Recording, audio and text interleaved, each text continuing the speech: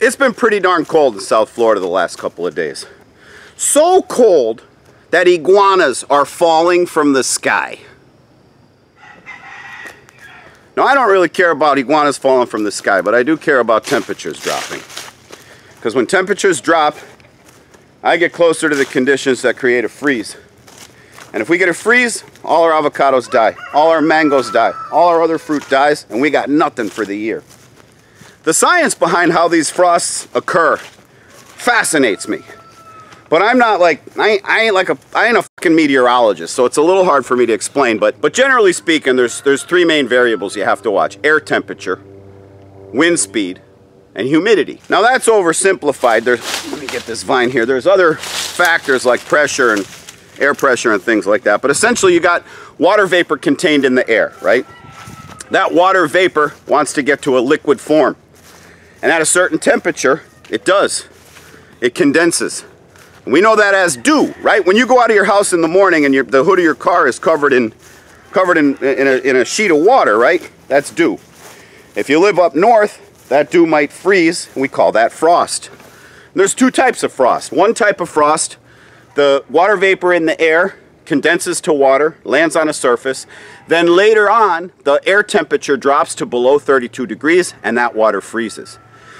A second type of frost, known as hoar's frost, H-O-A-R-S frost, is where the water goes directly from a vapor to a solid. And that's that kind of frost when you go out in the morning and it looks like a very thin layer of snow, right? There's crystals and flakes. It looks like Jack Frost sprayed like a frost ray or something down the street. When you look at the weather report, in my case in Homestead, Florida, it's the temperature at Homestead Air Force Base.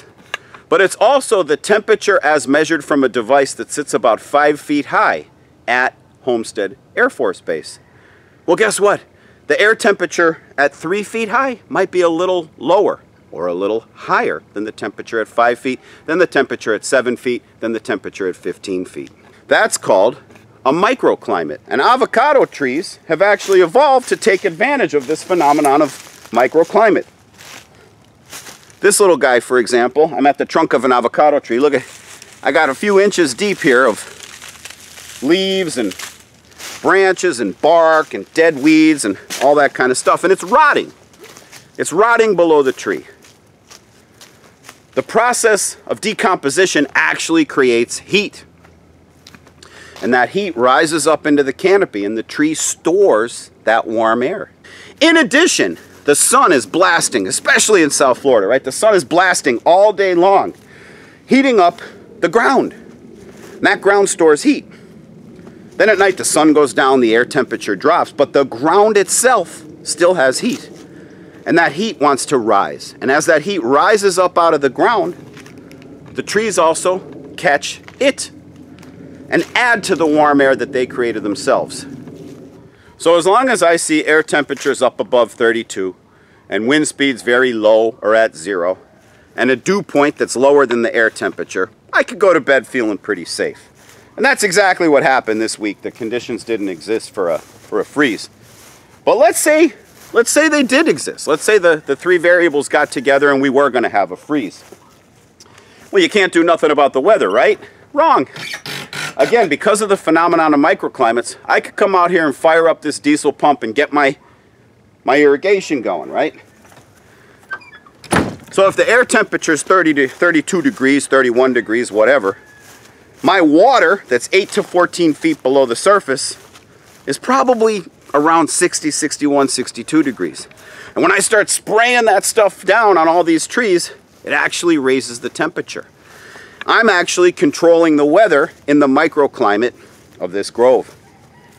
In addition, by filling the air up with water and mist, I'm saturating the air with more water vapor, which changes the dew point. So I'm actually tweaking two of the variables that determine whether or not I'm going to have a frost. So Tuesday night, before I went to bed, I had a decision to make, right?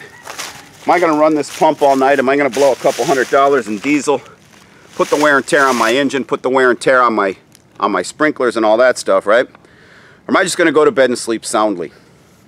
Well, I got to look at all those variables and I got to decide what I'm going to do. But I have a much easier technique than that. I got a guy down the road that's got a couple hundred acres. I got a person up this road that's got a couple hundred acres. If I walk outside at midnight and I hear them running their pumps, I know I gotta run mine, because those people know their shit. Now, conditions were such that we didn't have to run the pump all night. We didn't get a freeze. Everything is safe. You'll have plenty of fruit for next year. If you wanted to get yourself some fruit, say for the Super Bowl or something like that, I can't help you out. I'm actually picked clean this year. Prices were high and there was a high demand and my fruit went fast. But if you want to support me and go out to my website and get one of these cool t-shirts, it's guacfarm.com. GUACFARM.com. Go on out there, get yourself a sticker or a t-shirt, and I'll see you on the next video.